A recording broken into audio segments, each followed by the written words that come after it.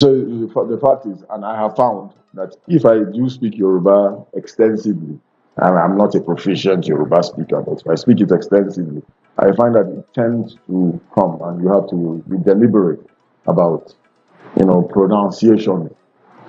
So in the first place, you have to be deliberate, very deliberate, and maybe if you practice for 2 days or so, maybe you will be able to overcome it. A bit of being deliberate. It's like any skill. We've talked about driving a car. You have to be deliberate about knowing where the gear is, how to change the gears, where to put, how to press your accelerator, when to press your clutch if it is a manual car, how to turn the steering. You have to be deliberate, and then after a while, it just becomes, take walking, for instance. I walk a certain way. I know I walk a certain way. I had all these military training in school, drills, and all. So I still will walk a bit as if I'm, being drilled.